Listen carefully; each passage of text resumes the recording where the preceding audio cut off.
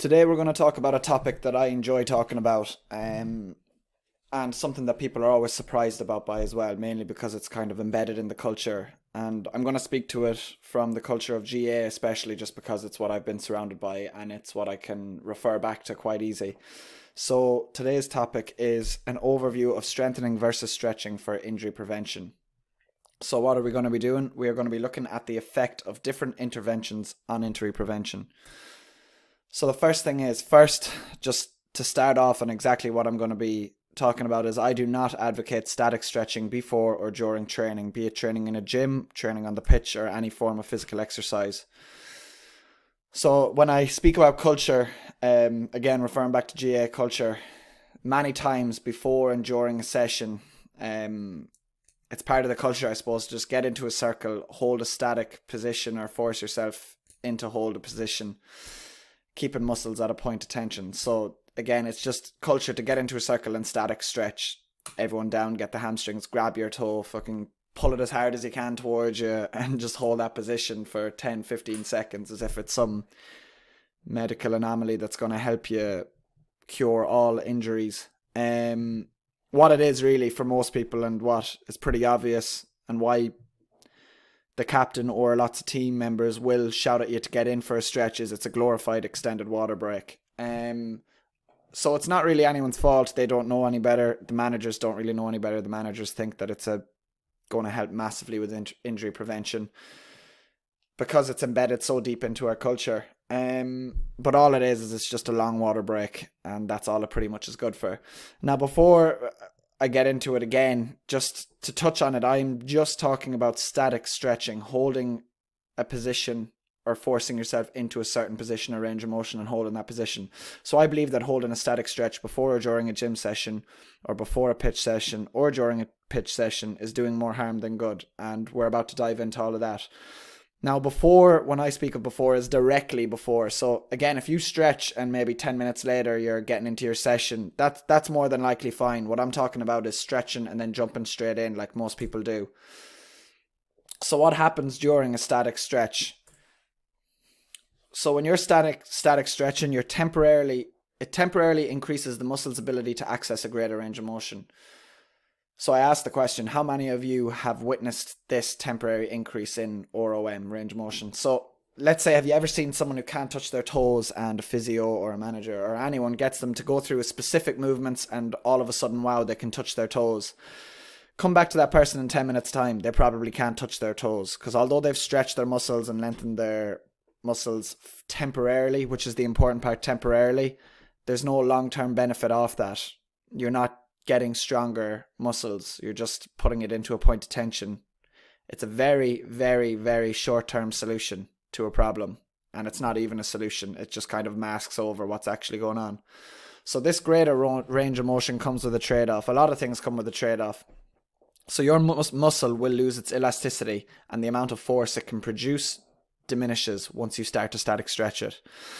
So as the contractile force is lower and the muscle is now converting less force, it causes a sudden decrease in strength. So this is where it kind of becomes problematic, I suppose. So something I've seen a lot of people doing is, first and foremost, they don't warm up, or else they might spend 10 minutes on a treadmill and then go bench pressing, which doesn't make much sense. Go into their first set. So people don't spend time generally warming up. They don't spend time, more importantly, specifically warming up. So I've seen it a lot with squats and deadlifts or other compound lifts, where they're not feeling good after a set or two, and they'll resort to static stretching. So someone on a squat, their back just isn't feeling great, so they'll get down and they'll go into a deep back extension and hold that stretch and hop straight under the bar again. But what's actually happening is you're just cueing that trade-off of producing less force. So producing less force and then jumping into a big lift, obviously not a great idea. So last week, let's say you squat 5 sets of 100 kg. This week, the goal is to add 5 kg to every set. It's a big jump, but let's just make the example pretty simple. So you jump into that, and all of a sudden, it's not feeling so good. You do a stretch, you're not able to produce as much force, and then you hop under a heavier bar. It's probably not a good idea. So the meta-analysis I'm going to refer to today is by J.B. Larson in 2013, and the study looked at the effectiveness of exercise interventions to prevent sports injuries. It's a systematic review and meta-analysis of a randomized controlled trial. So, a meta-analysis is just a bunch of different studies put together, and they looked at 25 studies. This included a total of 26,610 bodies, and they looked at a number of 3,646 injuries throughout this. And basically this is what it came to. Stratified exposure analysis proved no beneficial effect for stretching, whereas studies with multiple exposures, proprioception training, and strength training showed a tendency towards increasing effect. Both acute injuries and overuse injuries could be reduced by physical activity programs. So what does that mean? What it did was it looked at stretching protocols, put that in one block. It looked at proprioception training, so balance, things like that. A lot of it was body weight or balance work, contralateral work, etc. The next was strength training, which was your typical strength training plan. And the fourth was a multi-purpose plan. So it incorporated everything: stretching, proprioception, strength training. So it came to the conclusion that stretching was the least effective. So here's the graph from the study where they plotted all of the points. So as you can see on 1, if you look at the red under 1, the closer you are to 1, the less effective you are. So estimated stretch is the red box. Obviously it's on 1, showing it's the least effective. The blue is multi, so that's a bit of everything. Again, it's better than just stretching. The yellow is proprioception. Again, better than the 2 previous. And the strongest one, the one that is furthest away from the 1, is strength training. So it's very clear that strength training plays such a bigger role in injury prevention than stretching does.